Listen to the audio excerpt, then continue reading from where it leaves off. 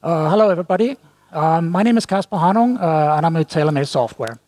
And what we are accomplishing in Nextcloud is to enable CAD collaboration.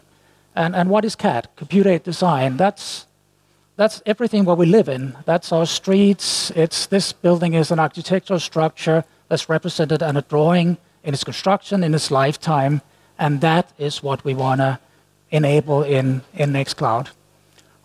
So the problem is that many professionals in the construction real estate industries and government, they need to be able to share their CAD drawings and collaborate around these projects, and they want to need to do that in a secure basis. And this is where this beautiful Nextcloud platform comes in, because that gives you the secure way of handling your files.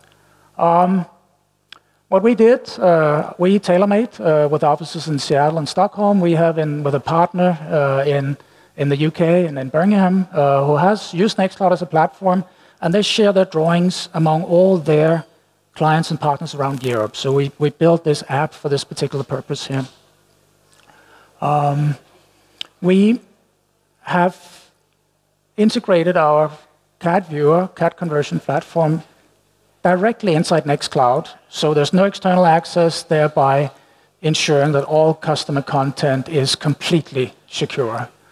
The way it works is that we have our own app structure. We have set the MIND types for all the large CAD packages, the AutoCAD, the MicroStation, and as well as TIFF, to our application. Let me go here.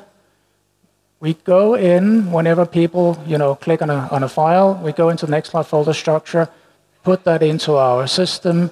We native code convert that into cache, whereafter we have implemented a VJS encapsulation that goes into the Nextcloud front end, where it's then displayed.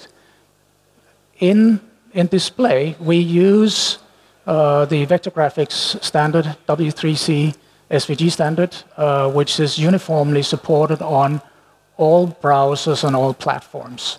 With that, we add a number of specific extensions in order to specifically handle CAD. We need layer manipulations, we need ability to measure, we need transformations.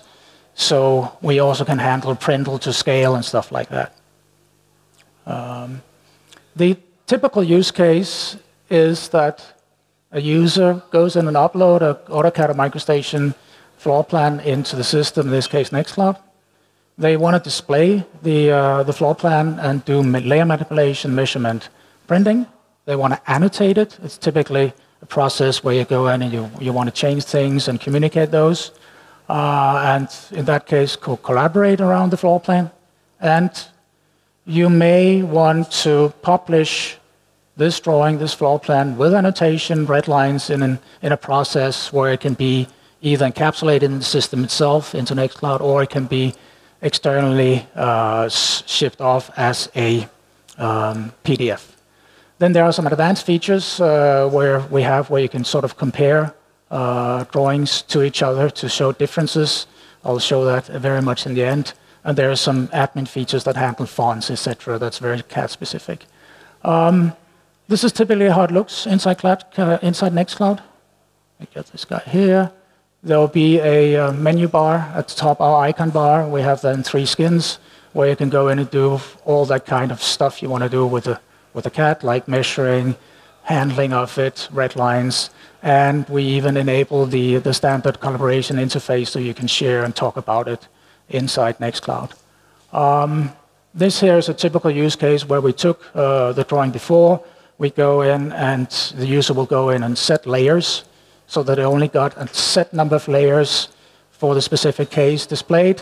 And they then go in and redline it, use the redline interface to talk about it, what they want it done with this thing here.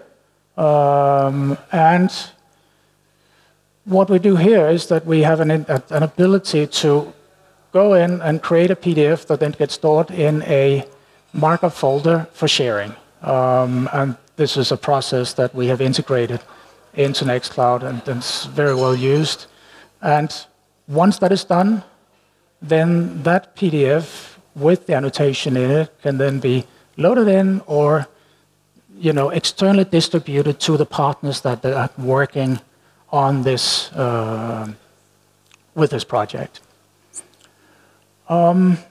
Here I'm showing something that's quite interesting. This is a real data.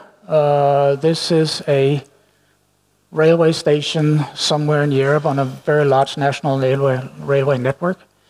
And what's happening there is that there is an ability that you can load in two different drawings and then mathematically compare them to each other and see, okay, what have been added, what have been changed, and what have been deleted.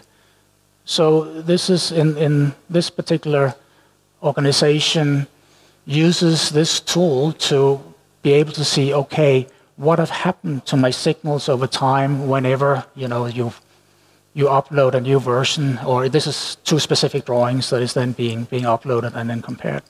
And what was very, very interesting here is that we learned today that Nextcloud version 6 has a version control now where you can name the versions, which means that you can actually, for the whole construction industry now, using stuff like this, where you can go in with a logical algorithm and actually visually, display the changes over the versions inside Nextcloud. So that's something we're going to very much explore with the developers, during this time here.